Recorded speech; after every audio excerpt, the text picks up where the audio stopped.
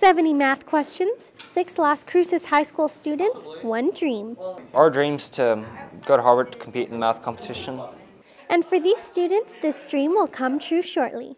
Next month, they will rise to the challenge of competing in the annual Harvard-MIT Mathematics Competition in Cambridge, Massachusetts. They are the first team in the history of New Mexico to qualify for the competition.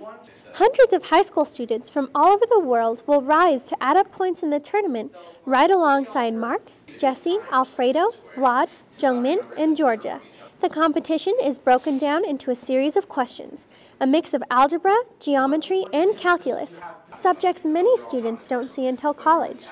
Team captain Vlad Sevastianov looks forward to representing New Mexico on the international level. It's a great opportunity to go represent New Mexico, and hopefully people stop thinking that we're not a state.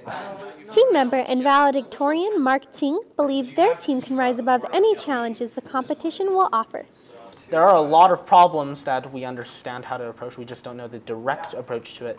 We have the tools to solve it. We just need to know how to apply them. Las Cruces Public Schools Associate Superintendent for Learning, Teaching, and Research, Dr. Sanchez, explains how important the achievement is for our district. We are astoundingly proud of these kids. This is a tremendous honor for the Las Cruces Public Schools to have this many students that's going to represent the state of New Mexico at this mathematics competition in Massachusetts. For most students, answering math equations like this one could be out of the question. But this team, who excels above the rest, is ready for anything. However, the questions are so hard, last year's winning team only scored 47% correct. It sounds like 47 really isn't that big of a number, but these problems are definitely very difficult. It takes true dedication and passion to rise up and prepare for a competition of this stamina. And for Mark, it will be a warm welcome to Harvard, where he will be attending next fall. Katie Beery, Bulldog Broadcast.